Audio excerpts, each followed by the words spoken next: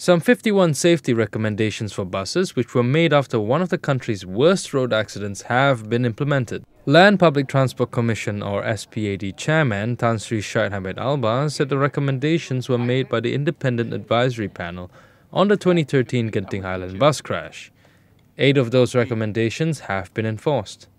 Misalnya, kalau Genting Highland punya accident tu kan, immediately we stop vehicles 2 tingkat untuk pergi ke Genting Highland. Tak boleh.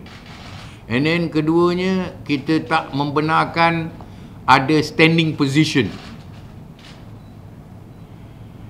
These are the things that we have done. And then we conduct avoidance punya training untuk drivers. So quite a lot that we have done. It is impossible for SPAD to micromanage. It must be done by the operator. Operator has to do it.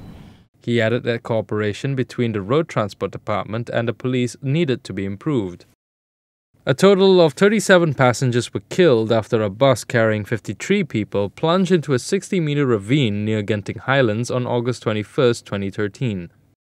On the accident in Pargo on Christmas Eve, Syed Hamid said investigation papers were completed and SPAD is preparing the case to be brought to court. He added that an audit had been carried out on 52 bus companies and 28 operators have been suspended for various offences.